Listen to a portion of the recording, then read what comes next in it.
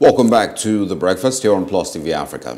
Now let's go back in history to the year 1966. His name, Hendrik Verwoerd. I hope I pronounced it right.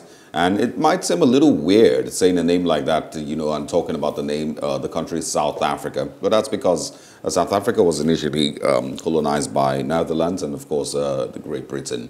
And that's why you can hear such names. But it was on this day that he, at this time, was prime minister and was stabbed to death. He was stabbed once in the neck and 4 times in the chest.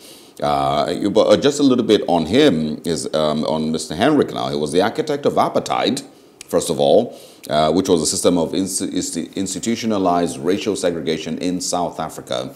He was the one who, of course, had started apartheid. He also helped the far-right National Party come to power in 1948 and become party leader. The Union of South Africa, he also was the Prime Minister of the Union of South Africa from 1958 to 1961, and also proclaimed the founding of the Republic of South Africa, which he was also Prime Minister until his death in 1966. The assailant, his name Demetrio Safendas, was a Mozambican immigrant and mixed racial descent of part Greek and part Swazi. He stabbed Verwoerd in the neck and chest 4 times before being subdued by members of the assembly.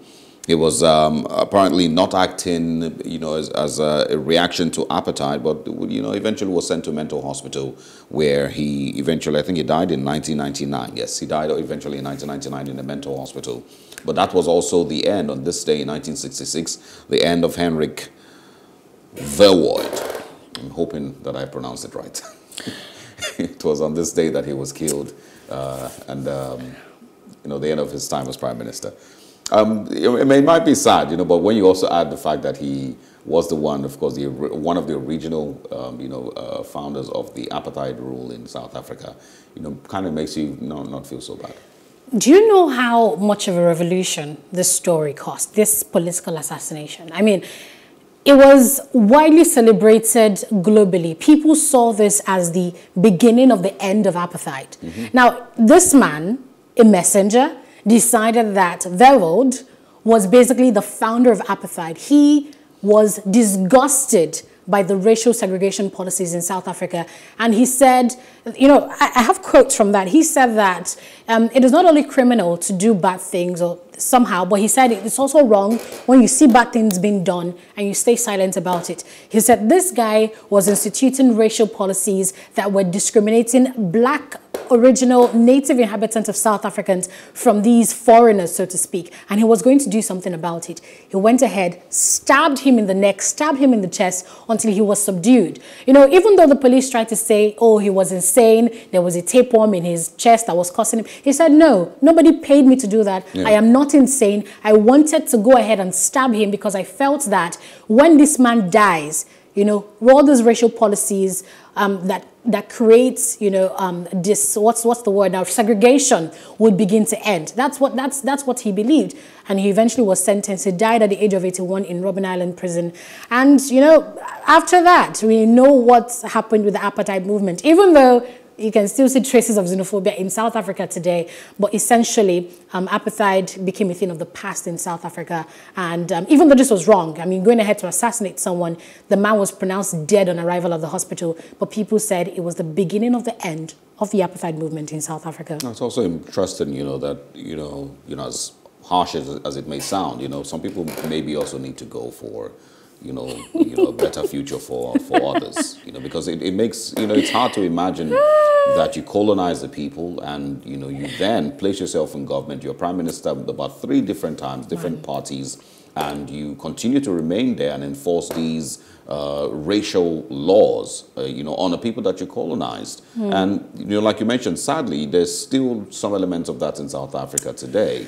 I don't understand, you know, it would never just look interesting to me to see the white population of South Africa, you know, seemingly having, you know, a better life than the black population. It makes no sense because this is not your place.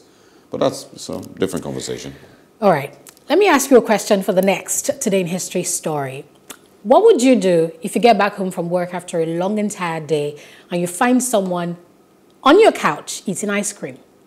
Now, a female police officer in the US encountered that question, and her response was to pull out her gun and shoot at him. Second question, what would you do if you're sitting in your home watching TV, eating ice cream, and someone opens the door? I love that perspective. And shoots you. Shoots at you, shoots you twice in the chest, just pass out. What would you do?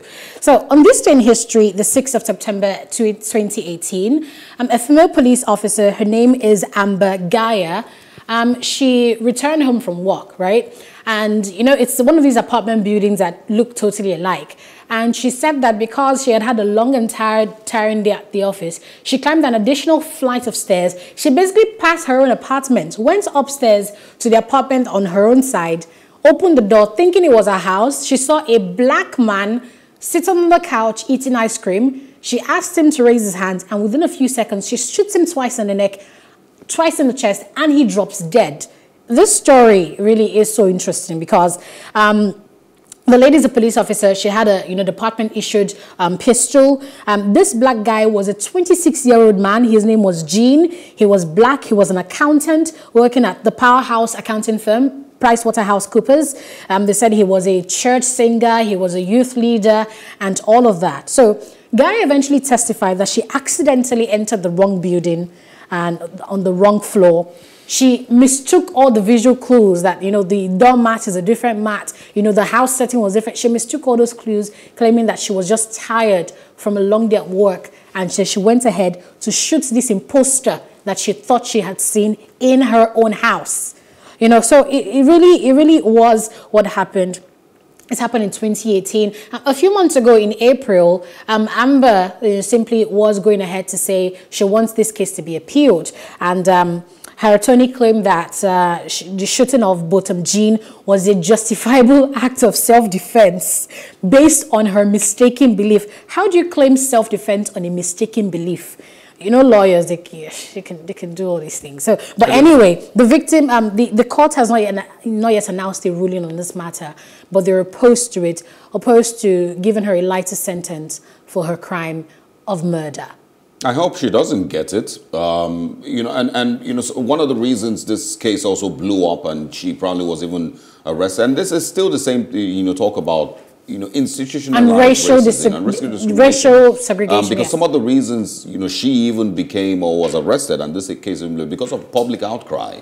She was arrested 3 days, after this incident, walking into another person's house and shooting him, and basically just going home and telling yourself that you were tired and you thought it was your apartment. But that's not even the most interesting part of this whole case. It is during her trial. There's a part where the younger brother and the mother of Botham Jean walked up to her and said, "Oh, I forgive you," Let's wrap it up here, Sergey. That's what happened on this day in history, September 6th, 2021. All right, and of course, I took a story in South Africa in 1966. We'll take a short break. When we come back, 2021? 2018. 2018, yes. When we come back, we're moving into our first major conversation for today, and that is with the Chief Justice of Nigeria summoning 6 and eventually over the weekend 7 chief judges of different states across the country because of conflicting court orders and court judgments. We'll get into that conversation next with a senior advocate of Nigeria who's joining us. Good morning.